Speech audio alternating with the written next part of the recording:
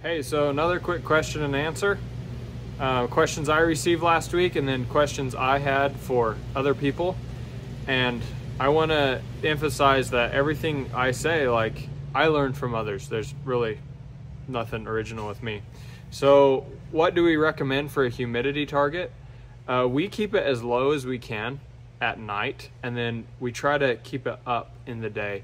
We don't run misters or anything, but we do run our wet wall, even now early in the spring. Well, for us it's early in the spring, so to keep humidity levels up in the day, that really seems to help tip burn from happening and powdery mildew from spreading if you can keep it more level, more even.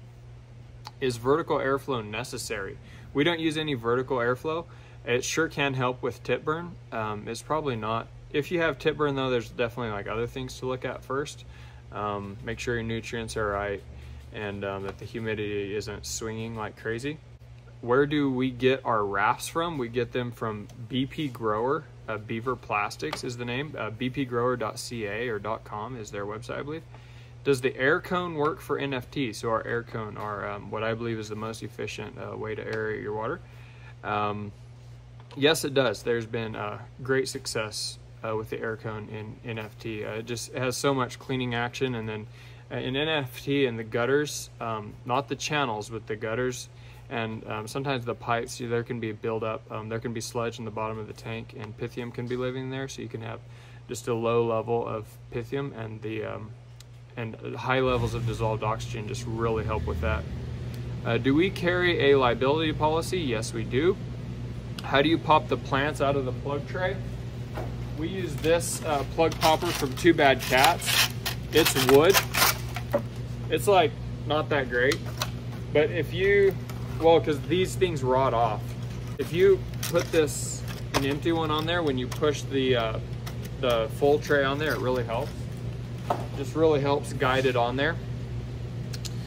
Do we disinfect our rafts? Yes, we do. Every single time we harvest them, we have this raft washer and it scrubs them and bleaches them.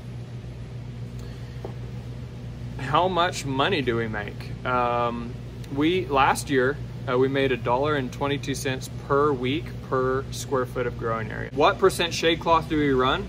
It's a 55%. Is it automatic? Yes, it is. Do we have a video on it? Yes, I do. How did we link our ponds together? So this pump here, the suction is in this pond, but then it pumps up and over, and it does the circulating in this pond. So it's pumping out of this one into this one, and then vice versa here. That one, the suction comes out of this pond, the pressure goes back in, comes over here, and it does the circulation here. And then we have this is just a siphon kind of doing the balancing. So one never gets fuller than the other. So these two are linked together, and these two are linked together. And then we have this system. This is just a sump pump that runs, and it pumps water out of these two into these two. And then the water comes back over on this siphon. So that's how the whole thing is linked together. And it's not like the most ideal, like if we had a proper manifold buried, but it keeps the EC and pH very level throughout, and keeps the nutrients very level throughout, because this side, the basal, uses a lot of iron, and this side uses a lot of potassium. And it was always kind of hard to keep that all balanced, but now that it's just all tied together, it's very easy. And finally, my question, how does elevated calcium help with the plant resisting powdery mildew? So it's very interesting. So calcium is the strength in the cell, and that's why when you have low calcium, for a variety of reasons, you get tip burn. But powdery mildew, to attach itself to the plant, it needs, I forget the technical term, but it needs to like send I'm going to call it a tap root. That's not what it is, but the spore sends out a little root into the surface of the plant and attaches itself, and then it populates. Well, if the plant is, if that leaf is high in calcium, it's a harder surface, and so the powdery mildew doesn't attach itself. Alrighty, that's it. we've got products on greenies.us, drop seeders, obviously our wonderful air cone. So yeah, I'd love it if you check that out. And the first Q&A video didn't do so great, so if you want to leave a like, I'll know to do more of these. Thank you.